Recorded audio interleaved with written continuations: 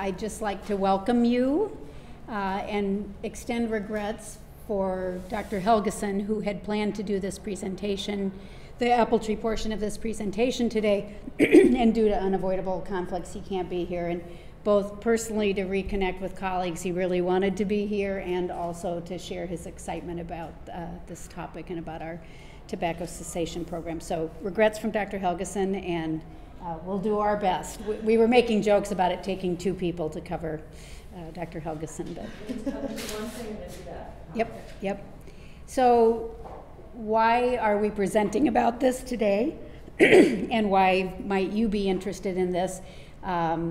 Tobacco addiction and the consequences of it are very serious in Minnesota and in the United States. It is a leading cause of preventable death and is associated with a myriad of deleterious oral systemic health effects. And oral health professionals are concerned, health advocates are concerned, public health folks are concerned, people that are examining the costs of care are concerned. And on a human life perspective, each year in Minnesota, tobacco is responsible for over 5,000 deaths and $3 billion in preventable health care costs. And I feel like given where we are today, it's also important to mention oral cancer. And again, in human terms, the Minnesota Department of Health reports that each year, these are recent statistics from 2011 through 2013, that each year there's new diagnoses of oral cancer for just over 500 men and just over 230 women. So that's a fairly high incidence. And oral cancer is kind of a concern too, in terms of it can be asymptomatic until it's found, and then at that point there's a possibility for other tumors to show up later. So it's a serious issue on a personal and a healthcare system level. And our two objectives today, just basic plain language, is we want to share with you some information about coalition level activities. So Molly from Clearway, Minnesota will be talking to you about their organization and all their advocacy efforts, and about Minnesotans for a Smoke-Free Generation, which is a sister coalition. Apple Tree is a member, and the Minnesota Oral Health Coalition is a member. So I think as you hear things, it may be something that you personally or your organizations would be interested in being involved with. So Molly has great information about the issues underlying their work and about the work that they're doing. And then Karen from Apple Tree will talk to you about our grant-funded activity to set up a tobacco cessation program to benefit our patients.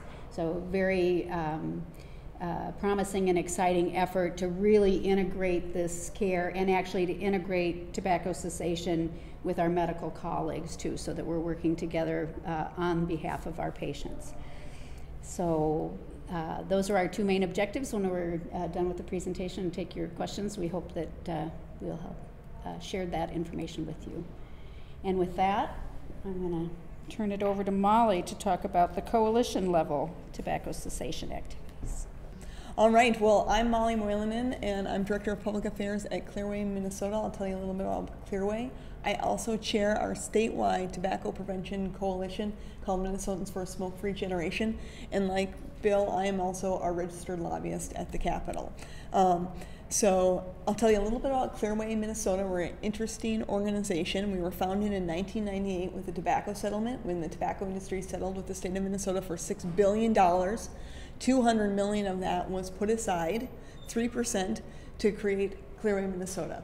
And so we are funded outside of the legislature. We are funded with those tobacco settlement dollars, and I believe that if we weren't, that all of those dollars would be gone too, because for the most part, those dollars that came through the tobacco settlement have been reabsorbed into government. But in Minnesota, we're a unique entity in that we were outside of the legislature, and we were given a 25-year lifespan. So we will sunset in 2023, if not before. So at this point in time, we have about 5 or 6 years left to fulfill our mission of reducing tobacco's harm for the state of Minnesota. And we're going to use every penny and every minute to the best of our ability to have the biggest impact. Yeah? When you said we're going to sunset in 2023. Yes. Or it might be sooner. That's Is that right. because of money we've run out? Or why would it be sooner than the sunset? Well, we have to sunset by then, and we have a limited amount of dollars, and so if we think we can make more impact in a shorter amount of time by using those resources faster, we might do that. You know, it could be that we go right up until the last minute, or we could end 6 months or a year early, just depending on how we want to kind of focus those efforts in these last 5 or 6 years. The goal is to land the plane on the runway, so we've just really made the biggest impact with those limited resources and the time that we have left. And yeah, so like I said, our sole mission is all around tobacco use. It's really interesting to work in an organization that has a sole mission and has this limited life. It's very motivating for me, and it's a really interesting experiment in terms of the type of organization it is. A little bit about our programs. First and foremost, Cessation. We run quit plan services, which is, we provide the statewide helpline for anyone who wants to quit smoking, free services to all Minnesotans. And unlike most states have a helpline for the uninsured that goes through the Department of Health. We provide that helpline in Minnesota. So if you are uninsured or underinsured and you call our helpline, we'll make sure that you get cessation treatment, or we warm transfer you to your insurance provider who will get you the care you need that way. We also work with priority populations, really working hand in glove with communities that have higher smoking rates and have been targeted by the tobacco industry. So that's been a priority for the organization since its inception, and it continues to be a top priority. Mass media, we fund a lot of the media campaigns, not only promoting quit plan services, so we make sure people know about the services that are available, but we also do mass media around social norm change, making sure people understand the harms of tobacco use, and really helping set the stage, make it ripe and ready for policy change, so that we can move policy at the Capitol if we have that good environmental awareness that you need to advance policy. Actually, wait till the end. No, jump on in. So who does the ads where, like the kids get on the roller coaster? That's us. That's you? Yes. Love it. Yes. I was hoping you'd say that. Yes, so we there's a lot of national campaigns too that come into Minnesota, and those are great, but we coordinate with them so we're not duplicating, and we really make sure we're in the right markets at the right time. So some national campaigns, and then for the most part, anything that you'll see in terms of TV campaigns are Clearway Minnesota funded efforts. We sometimes produce our own, and other times we'll borrow from other states. So you might remember seeing the one where kids are sitting around looking at the candy flavored tobacco products. Yeah. That idea was an original North Dakota idea. They ran it in North Dakota a little bit. Then California kind of stepped it up a notch and had a higher quality commercial. We took the California commercial, added the Minnesota specific information to it, and so that really cuts down our costs, obviously, too. So we share a lot of our ads with other states, and then we also try to use other ads from other states that will work with whatever we're trying to advance. And we just got done shooting 2 new ones. It's going to be our last mass media campaign that we'll do with Clearway Minnesota.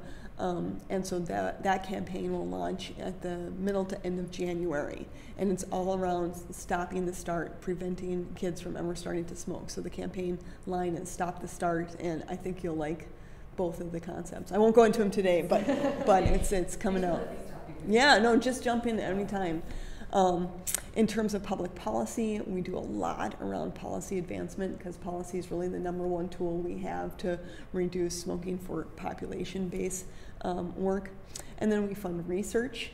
We want to learn more about addiction and make sure that our services are right on, and really understand sort of how all of our work around tobacco prevention and cessation is working, and so we can be the most effective and share that information with others as well. We fund the Mayo Clinic, the University of Minnesota, other Minnesota partners to do a lot of the research. American Indian Cancer Center, yes, you're like, are you a Clearway, do you have, is the work you're working on right now through a Clearway grant? Not mine specifically, but we have a couple of Yeah, right on. Okay.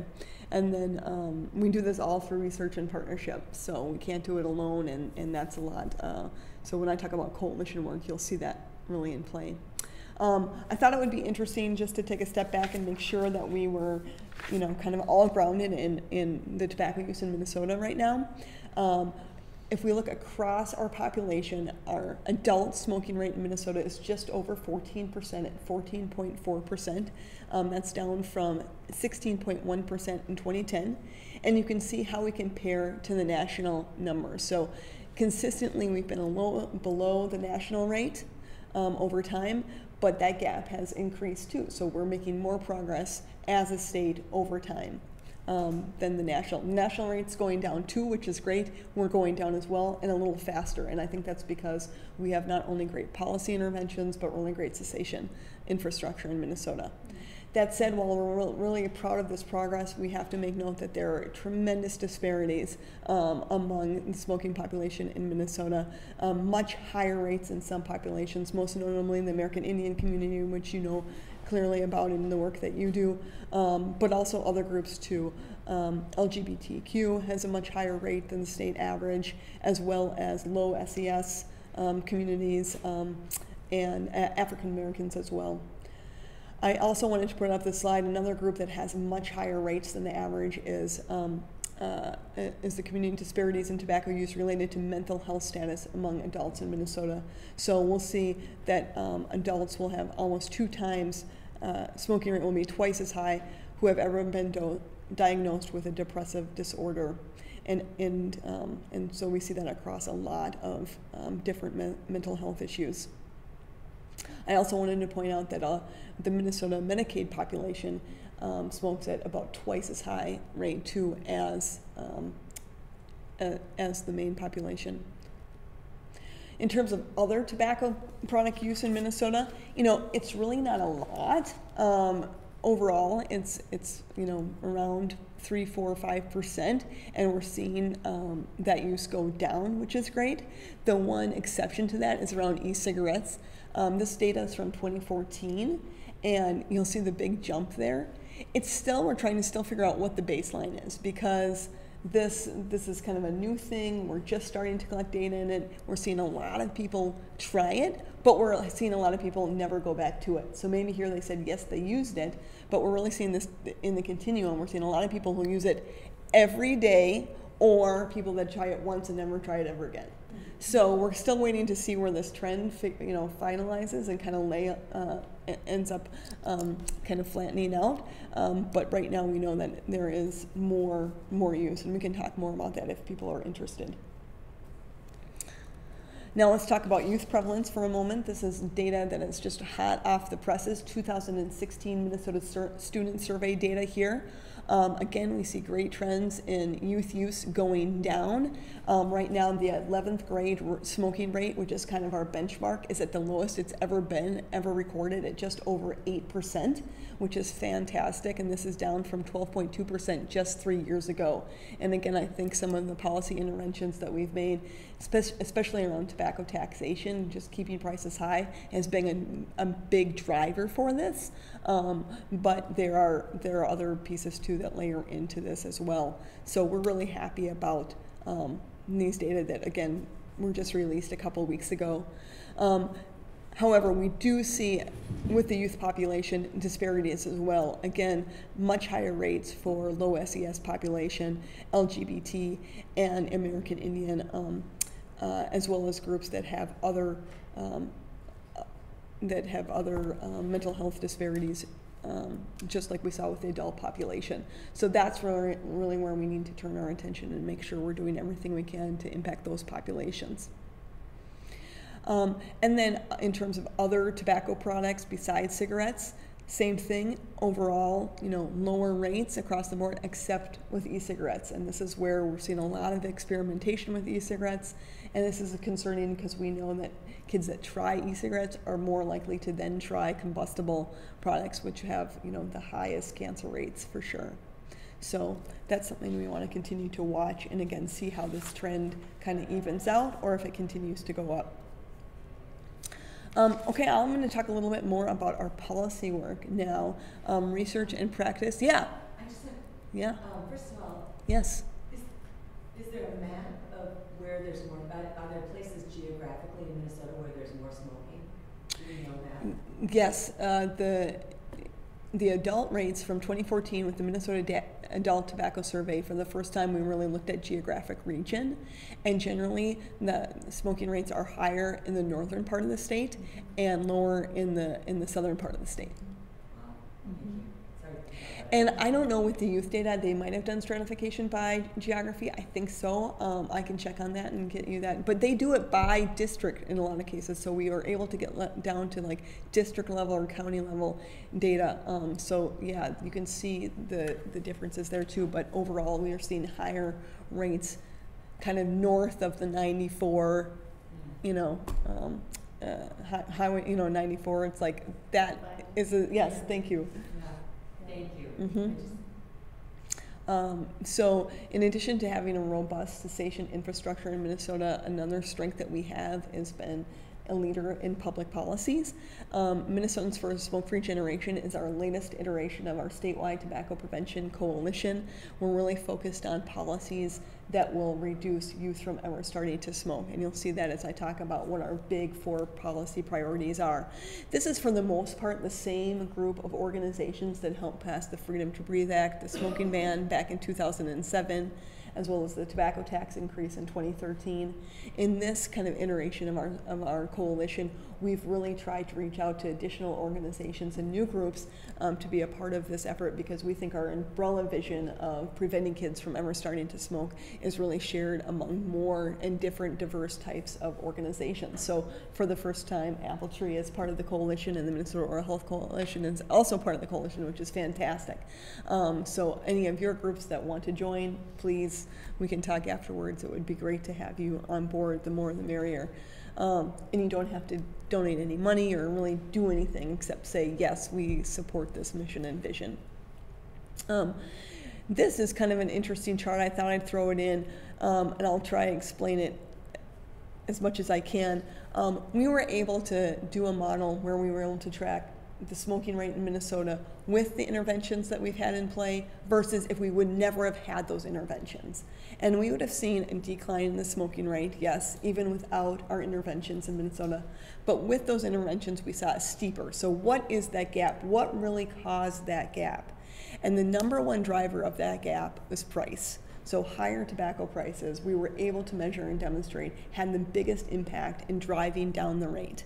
In addition, smoke-free policies played a big role, mass media campaigns played a big role, youth access played a role as well, and then cessation played a role too. But you'll see how, when I talk about price being king when it comes to preventing youth smoking and really helping people quit, this is one data set that just really helped underscore that for us as we were trying to pass and help pass a big tobacco tax increase.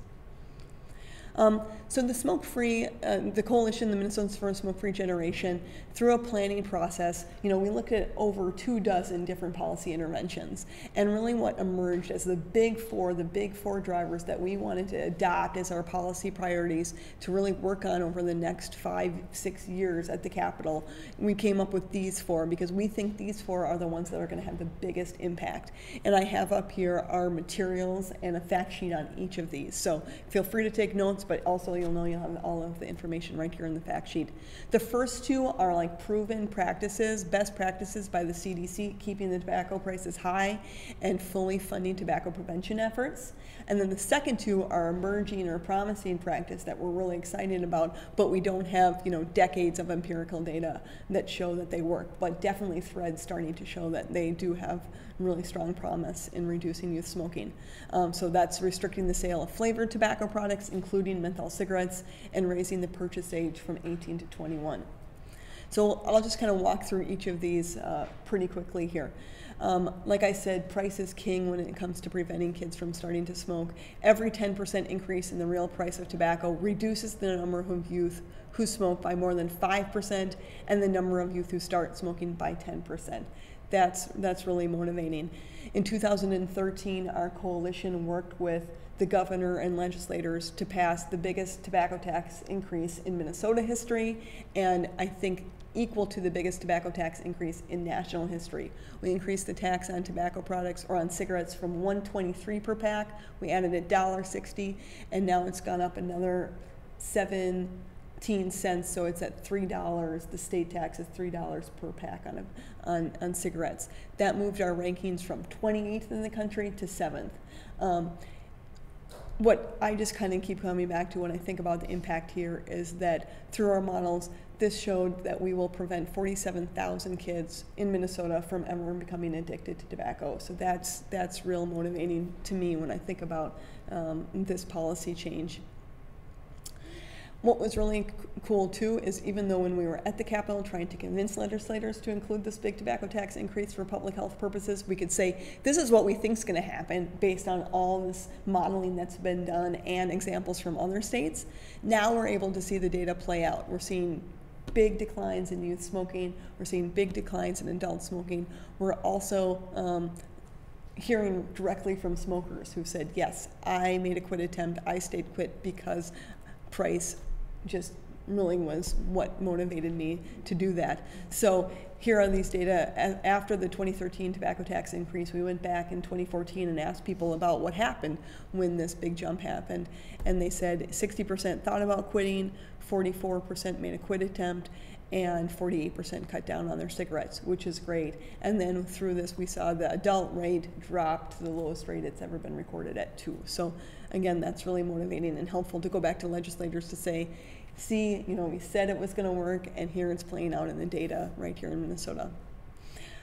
I just want to note that despite our successes, there was absolutely an active opposition working against us, trying to prevent this, not because of, not because we don't want new taxes, but because they wanted to keep people addicted and because they wanted to addict the next generation. So there are tobacco lobbyists all the time that we're working against, and still over the last 3 years we've had to play a lot of defense, and you bet we're going to have to play more defense again this year to prevent rollbacks. If you see action alerts around this, please help out and contact your legislators. The second intervention is around funding. The CDC says that states should address tobacco's harm with comprehensive, sustained programs, including community and systems-based interventions, cessation services, mass media campaigns, public policy activities, and research. And the CDC goes further to tell every state, this is what we think you need to spend on tobacco prevention to make the progress that we want to make. And so they tell Minnesota it's about $53 million per year. Minnesota invests about $24 million. And of that, Clearway, Minnesota's dollars is about 16 or 17 million. So the state itself is investing very little in tobacco cessation and prevention, and that's a big challenge, and this is concerning to us. I think what's even more concerning is you compare how much is spent on prevention annually to how much the tobacco industry is spending annually in Minnesota on their marketing, and that really makes it a stark difference in terms of what we're really up against.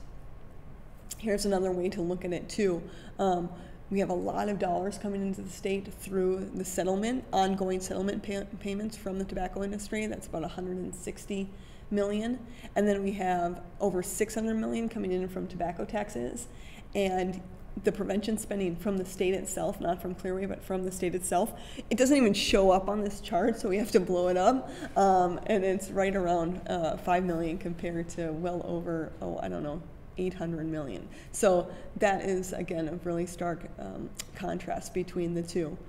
There are definitely ways to do this. We think that reclaiming some of those state tobacco settlement funds for cessation and prevention would be a good idea, would make sense, or dedicating part of the tobacco tax to these efforts would make sense, or having a separate appropriation from the general fund. So that's something we're going to continue to work on. It's going to be a challenge now with, as you heard Bill talk about this morning, any new money.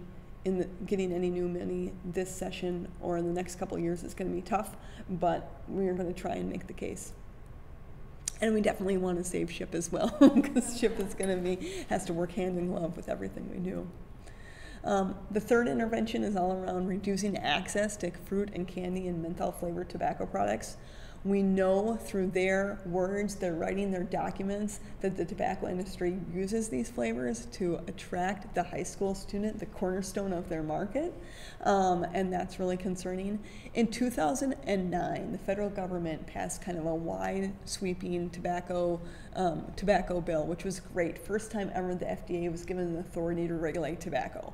It took up to 2009, believe it or not. One thing that bill said is that you can no longer have candy flavored or flavored cigarettes except menthol. It didn't touch other tobacco products, okay? So we saw this explosion in the marketplace since 2009 of flavored other tobacco products. So yes, we see cherry and winter flavored chew, but also candy and fruit flavored blunt wraps that kids use to smoke tobacco, as well as other stuff. We also see an increase in little cigars, Swiffer sweets, lots of low-cost candy-flavored products that you can buy 2 for $1, single pack, single or double packs, and that's very intentional. That's the tobacco industry really thinking, how can they get their customer in the door with a low price point with these flavors that appeal to kids. Because if you're a 45, 50-year-old 2-pack a day, 3-pack a day smoker, you're not smoking grape cigarillos, right? Another problem is menthol. So with menthol flavored tobacco, this is not only a problem, a big problem with youth. It is here in Minnesota. We're seeing like a double, youth use has doubled of menthol cigarettes, but also primarily with the African American community. So of the general population, about 35% smoke menthols. In the African American community, over 80% of smokers smoke menthol cigarettes. And this is very intentional too. Again, the tobacco industry has been targeting these communities since the 50s, really using images and iconic images and slogans from their different cultures to prey on these communities. And so a lot of communities say, hey, I saw myself in there, I felt reinforced, this is great. But really it's just all about making profit, right? So that's really concerning. Here's some data on menthol. I won't go into it, but it's in the materials, and I'm happy to talk more about it. We're really serious about, if we're going to prevent youth use, we got to crack down on menthol too. And it's really been difficult since the feds gave it an exemption. That was negotiated by the tobacco industry to get that exemption. So while those progress in 2009 was great, that exemption has really been challenging for states to deal with. But we want to be one of the first states to really take on menthol.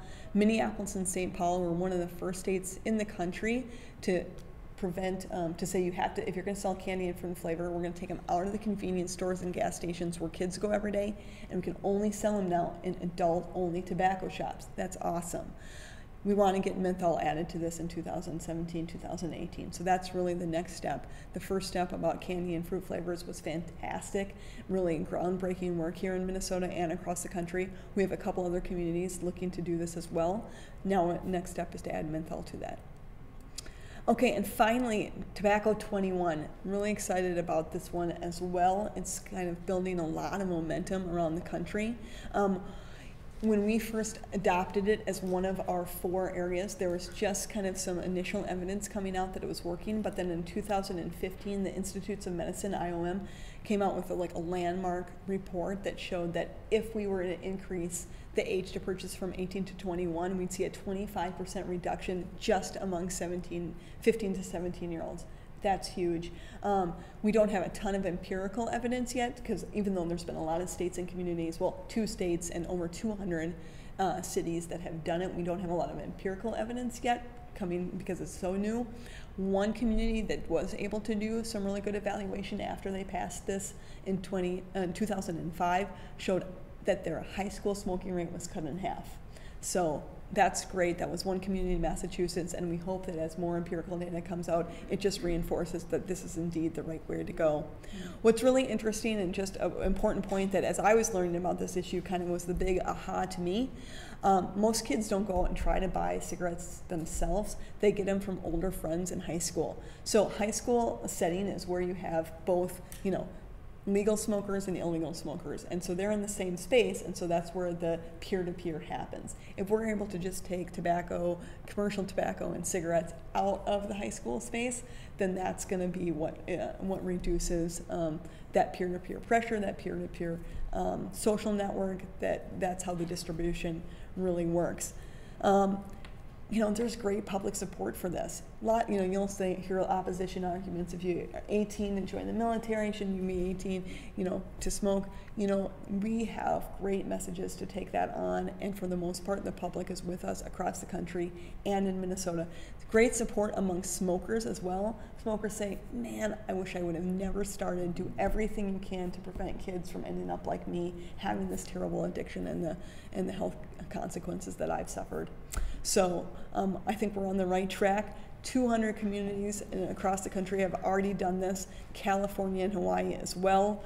Illinois had it so close at their state level last year, and there's a handful of states that are really on the cusp. I put us on the second tier of that, in that we'd love to get a few communities to pass it first and then go statewide, but hopefully this year at least we'll get a bill introduced. We'll see. And again, just want to reinforce that the tobacco industry is fighting us every step of the way. They are definitely morphing to appeal to kids of today. They do some crazy stuff. They're not able to have cartoons. They're not able to, advertise on TV or with billboards, but they're still able to reach our youth through social media and through giveaways, through concert tickets, through couponing. There's a lot of different avenues that they have, and so we need to be aware that just because we don't see it as non-smoking adults, they're out there and they're definitely have a target on the next generation, and that's why we need to stay true to it as well. These are the ones that motivate me. These are my kiddos, and I think by the time they're in high school, if we can get tobacco products, commercial tobacco products, cigarettes and chew and all that crap out of that high school environment, they'll have a lot better chance of emerging from high school, never have tried smoking, which is great because we know that 95% of smokers start before 21, 90% before 18. Okay, so if and the tobacco industry knows this too, they knew it before we did. Yeah. So if we can prevent that start, if we can stop the start, then if we get them, if we prevent that before they're 21, then they've lost another loyal customer, and that's where we want to go. So with that, I'm going to turn it over. Oh, any final? Yeah. No, I just was like, are those slippers in that picture? Yeah, slippers, barbecue sauce, darts. I mean, you name it. They. Do they get slippers? Is that an incentive? Yeah.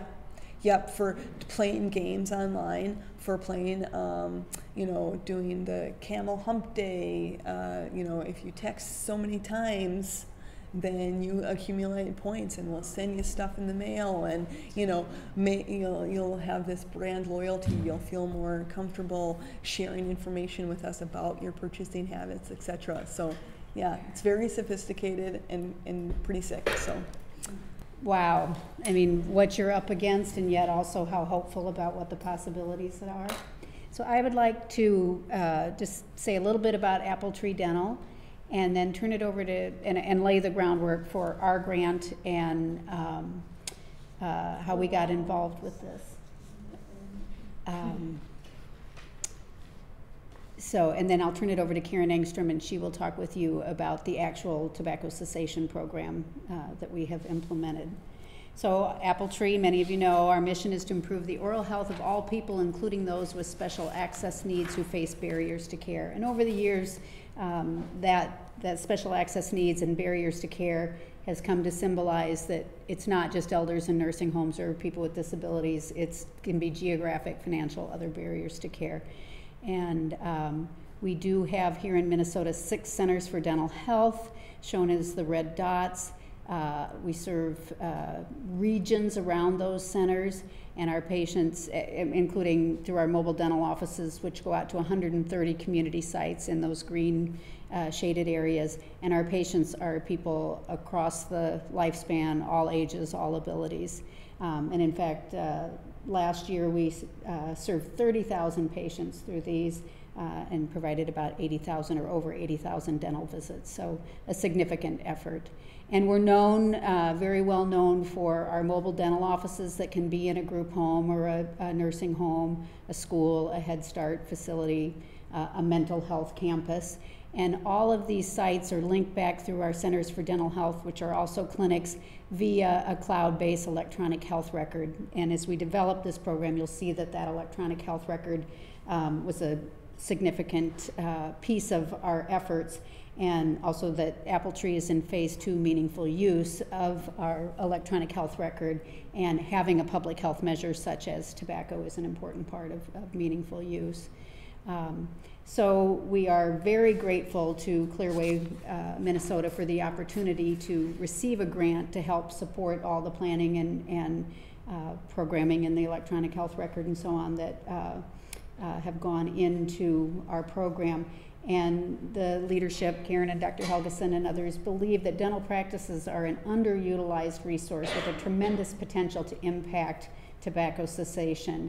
And we're a nonprofit safety net provider, and we treat a lot of Minnesota healthcare program patients. And you saw earlier that the smoking rates, this is a health equity issue and impacting people differentially. So we feel like we are in a good position to do this on behalf of our patients. So the grant is for 2 years, began in May of 15 and will go through next spring. Our goals are to foster a reduction in tobacco utilization amongst our patients, and to improve our ability to assess patients' tobacco use and their interest in quitting. You know, sort of a permission-based thing, find out where they are at first, and then provide education and other resources and intervention referrals so that they are able to succeed in that. And what Karen will talk to you about is the means that we used to develop this program. The planning team included representatives for each one of those centers that you saw, so our staff was really truly engaged in a team effort to make this happen, and strong support and vision from our leadership, including Dr. Teresa Johnson, who is the Education and Quality Assurance Director, and Brenda Proza, who's our Information Systems Director, because there are a lot of software enhancements and so on to be coordinated with this, and Karen Engstrom, our Chief Operating Officer. So part of the planning and the leadership vision on this is, what are the barriers to quitting? Why do patients think they can't quit? And you'll see here there's just a list of common barriers or perceived barriers to why they might fail if they tried to quit. And I guess these kind of underscore the fact that this is an addiction, and it is something that we want to help our patients address. But there's good news, despite those concerns. People do want to quit. They actually want to quit. I mean, the majority of US smokers indicate that they would like to quit, and for some of the reasons that Molly touched on. And the same is true here in Minnesota, that people that are addicted would like to quit. And sort of in taking this to heart for Appletree, there's strong evidence that when a healthcare professional talks with their patients about that, it really increases the success rate, and that it pays back in terms of patients feel that their healthcare provider is really in it there with them and perceive the quality of their care to be higher. There are many overall rewards to quitting, and there's a whole list here that I won't take the time to go through, but the planning team did really look at that and dig down to find out what are the rewards and what are people's expectations about quitting. And I guess the high level thing that I would say is that they're very individual and they're very meaningful. And maybe it is a cost thing that Molly drove home, that cost makes a difference. And maybe it's like, do I put gas in my car, or do I buy a carton of cigarettes? Or maybe it's, do I want to expose the kids in my household to secondhand smoke? So very individual and quite meaningful for people. So we need a system that helps pull out whether people are ready to quit and why. So with these compelling reasons, I'm going to turn it over to Karen Engstrom. Appletree Dental's approach with our grant proposal and with our tobacco cessation program implementation was with the goal to focus on a universal system that all of our team members could utilize in helping our patients. while also learning and capturing tobacco use information and data within our electronic health record meaningful use system and with the standards that go along with that.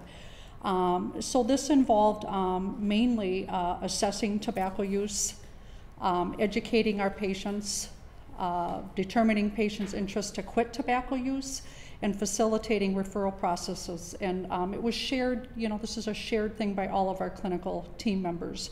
Also with the goal to collect the same data on all of our patients 13 years and older that are seen not only in our centers for dental health, but also at our community clinic sites that Deb mentioned, at our long-term care centers, at the mental health campus where we provide dental services, collecting the same data no matter where we're caring for the patient. So why standard operating procedures? Why are they important? Certainly they're helpful in facilitating for us for our staff education, to achieve consistency amongst our staff so that we're all calibrated and thinking the same way and how we want to go about this. And also to have some resources in terms of a guide for that. The standing operating procedures also clearly define what we will do and will not do. For instance, we decided for our initial program that we wouldn't be asking questions about e-cigarettes. We may add that at a later time. We also decided that at this point we wouldn't be providing one-on-one counseling to our patients or prescribing nicotine replacement therapy drugs. We felt at this point it was better for our patients to have that consultation with their primary care provider. But our standard operating procedures also clearly defined what we will be doing, and that was defining how our patients will be assessed regarding their tobacco use, how we will provide patient education to them, how and when to offer a tobacco cessation referral, how the data would be recorded and documented within our electronic health record, and then the all-important plan for the necessary follow-up steps so that we could really take this from start to finish and be able to have that follow-up as well.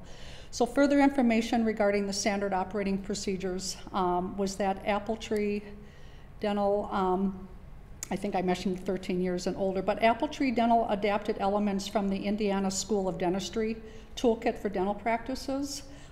We found it to be extremely helpful, and if you're interested, it would be a great resource for you if you're interested in developing a program at your particular dental practice. But we specifically, from that toolkit, adapted their 5 A's model. And the 5 A's model we felt would provide a really full picture to our staff from start to finish with easily followed step-by-step processes. And our staff were highly receptive to this because it really helped them understand how they would go through this program and these steps, possibly over a multiple appointments. And this is really helpful, especially at the beginning of us introducing the program, for them to really have a clear picture of how am I going to do this, how am I going to accomplish this. So the 5 A's being the first step is the ask step, where we're specifically asking our patients about their tobacco use, and then moving on to the advise, which would be advising our patients about the health effects to smoking and the benefits to quitting, and then assessing our patients' interest. We developed a readiness ruler where on a scale of 1 to 10 we're able to ask our patients where do they feel they're at in making a quit attempt. And then assessing our patients who are ready to make a quit. If that readiness ruler is high, what can we do to help them continue that motivation and find, as Deb said, what is that one individualized motivation that might help them actually make that quit attempt. And then arrange for the patient follow-up for those who made a quit attempt so that we can reward them and encourage them to continue along that path. So we found this as being kind of the foundation of our tobacco cessation program. To further help our team members understand how to move through these 5 A's of the tobacco cessation program, we developed a patient encounter flowchart a template, if you will, that had the 5 A's and the communication language to go along with it, and including the education approach. And this also included standardized scripts to use in communicating with our patients. And then also prompts for when we would provide educational handouts as well. So we, I'm sorry, I got a little ahead of myself. We assembled educational resource handouts, which are embedded in the electronic health record. So we would be printing those on demand, as well as being able to do laminated copies for education at chairside. And then we standardize also our clinicians' approach to defining tobacco, the 3 categories of tobacco use. Again, so we could have some kind of consistency and calibration to how we would categorize our smokers' status in terms of them being an occasional light or heavy smoker. So that was helpful as well. The flow chart was designed to be multifunctional, and as I mentioned earlier, it includes not only the 5 A's, but it includes the standardized scripts to be used along with those 5 A's, and then also directions for efficient and consistent documentation. You know, how exactly is that information that's gathered documented across all of our staff, and then also, again, those prompts for when to provide the educational handouts and referrals. So again, it was all really helpful for our staff to have that outline. And this slide shows an example of, or is the flow chart that we designed. Again, that has the 5 A's and then the communication language embedded right with it. And our staff, we received really good feedback from our staff because we were able to use their feedback and make this be a good resource that was realistic and would flow easy for our staff. You know, especially early on when you're first trying to get accustomed to, you know, asking these questions and, you know, how to move through based on the question being a yes or a no. You know, if it's yes, they are a smoker, then moving into that advised step, finding out what their readiness ruler is, getting into the assessment. So it really helped them have this as a cheat sheet, if you will, so that if they were a little, you know, stumped on where to go next, they had a really great resource. And so this was really something that we found to be extremely helpful. We spent a lot of time, again, developing in this, asking our staff for their feedback, and then tweaking it as well. Did you have a question? Yeah, I was going to ask where it came from. We developed it. Our planning team, you know, we have, Deb mentioned, you know, we had leads at each of our centers, a combination of hygienists, dental therapists, and then Dr. Teresa, our education director.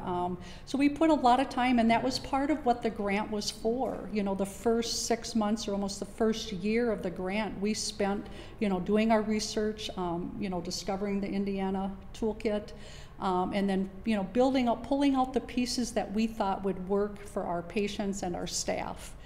And so then the next step following creating that flow chart of how the program would flow was to develop 2 educational handouts. And this slide shows the handout that we put together on the effects of tobacco use on the body, including the mouth. We laminated these again so that they could be used chairside for education, but mainly it's used as a handout for our patients to take with them. And our thought about that was that, you know, even if the patient's not willing to look at it now, by taking it with them, it's extending the message beyond that dental visit. You know, if it's on the counter in the kitchen, a family member might see it and create a conversation, or, you know, maybe the patient will look at it later and really reflect on it. The next slide, this shows a closer look after several versions of this as well, which, you know, there's a wealth of information out there, and it was really tough for us to decide what would be the key pieces to put on this handout.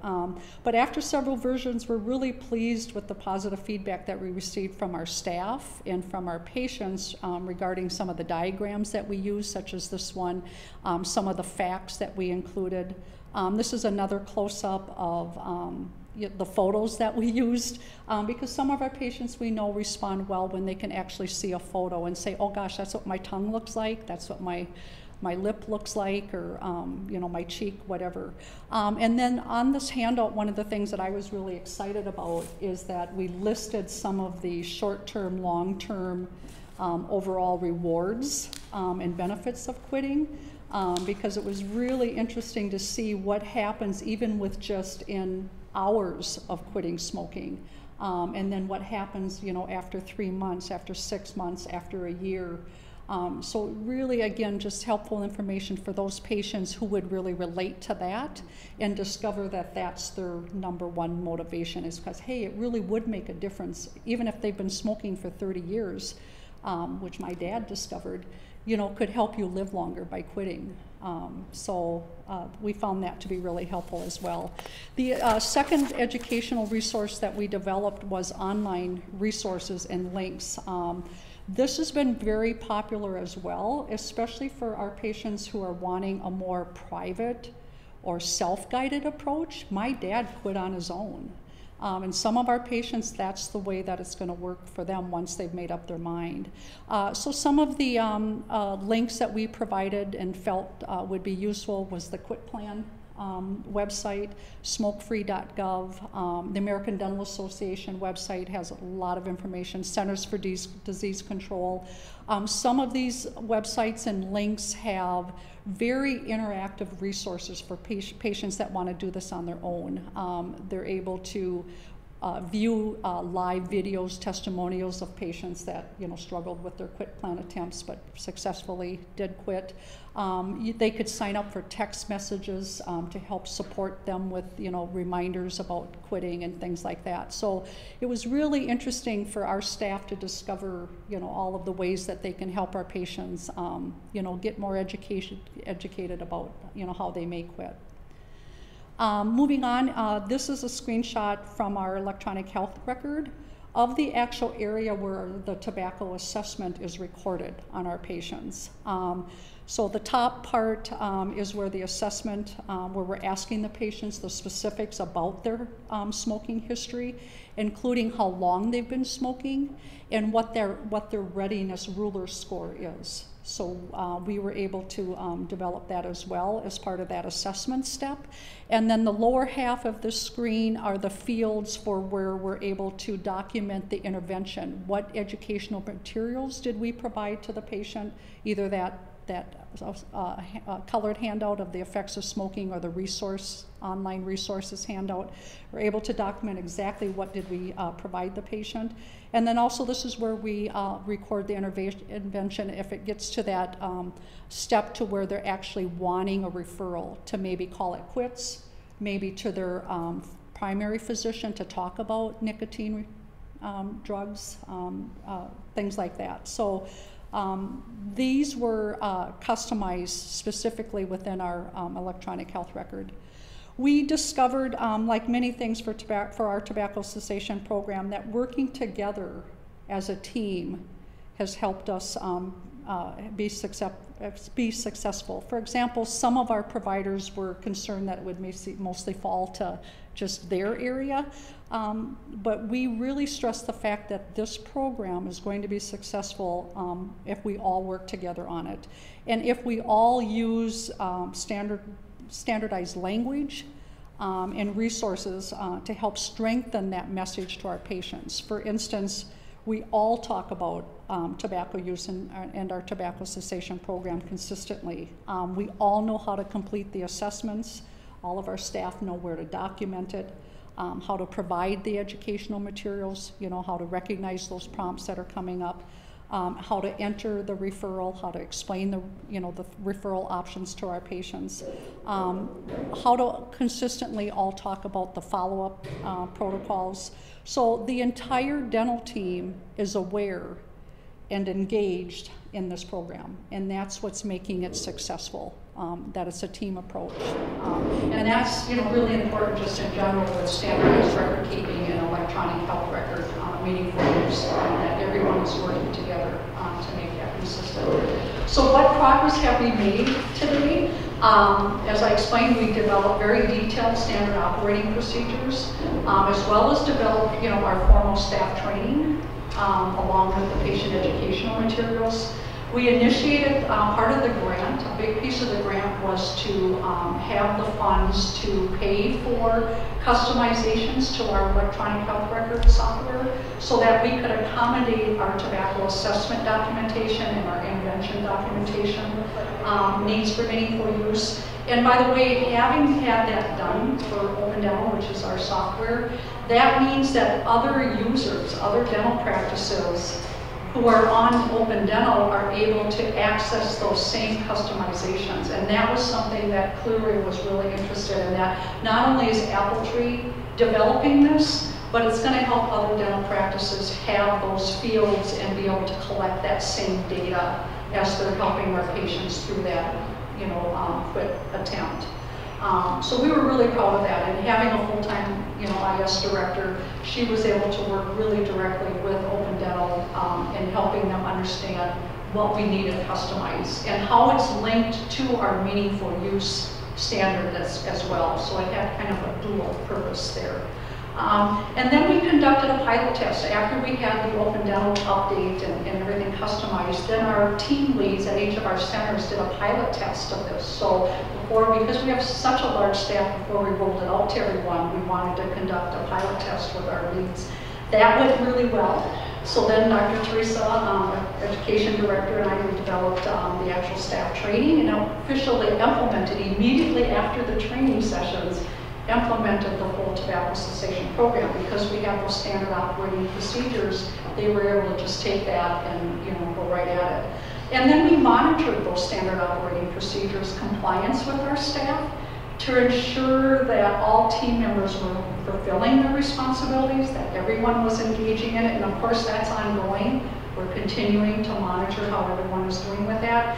We made quality improvements to the standard operating procedures as well per the feedback that we received from our staff and from patients.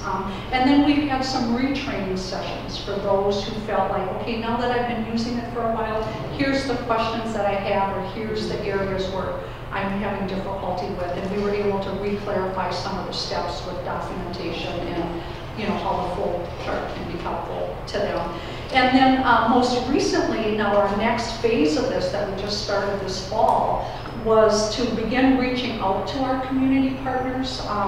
So where we're providing those dental services on site, such as the long-term care facilities, our group homes, our mental health campus, our veterans homes where we're providing care, to explain our tobacco cessation program with the desire to develop processes to coordinate cessation efforts at those facilities. In other words, how can we work together with our community partners to make tobacco cessation part of the overall care plan for our patients? So if they're at a mental health campus and they're receiving primary care, they have pharmacy access at that campus, they're receiving their social services, mental health counseling sessions.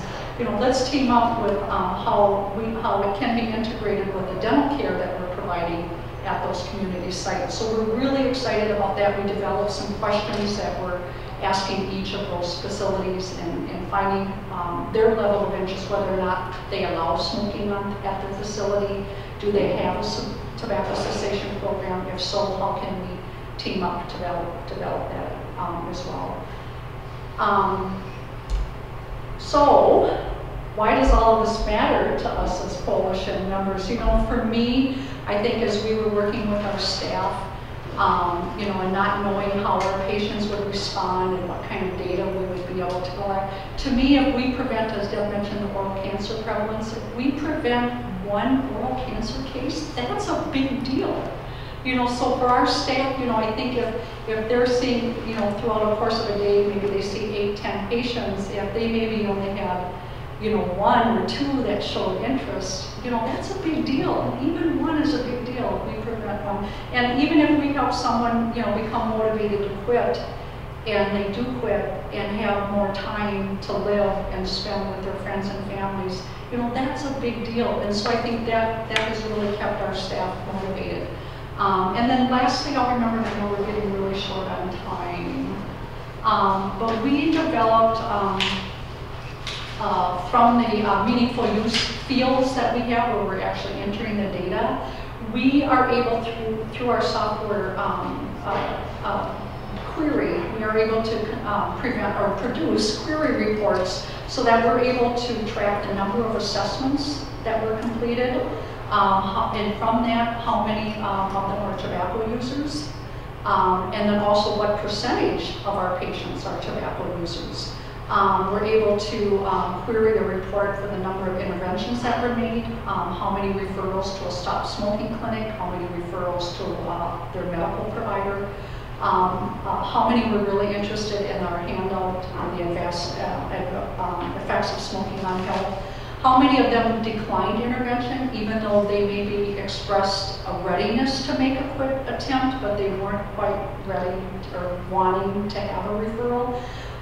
And then again, you know, where those referrals were given, and then the follow-up, which is really important now. And as we get into this a little bit longer, it's going to be really interesting to find out how many of our patients, if they were motivated to quit, actually succeeded at quitting. Because as all of us know, it can take several quit attempts before we're able to quit. So we're able to track how many of them were successful with quitting and how many were unsuccessful, but then still continue to work on them and building on that one individualized motivation that they had for that initial quit. So you guys might have some additional information on why this all matters from all of our different perspectives too. Well, I would just like to thank you guys for being interested, and thank you guys for presenting great information, because I really feel like we've given you the policy, environmental view of this, and I find all of that really compelling when you think about unnecessary suffering and preventable disease and healthcare costs. And then I'm very proud of Karen and the team and doing the individual work, so that maybe this will be a standard in dental care too, that we have an effective, standardized protocol to do things. So thank you guys, and thank you guys. If anyone wants to sign up just for our Action Center list and get updates on what's going on in the Capitol, please let me know, or give me your card, or I have a sign-up list here. And also, I do have fact sheets on each of our 4 policy priorities in the coalition overall, so I invite you to take those. And just really the individual cessation services, we can be loved with our robust policy agenda. We need both to tackle the problem of tobacco use, which is still the leading cause of preventable death and disease in Minnesota and across the country. So, thank you.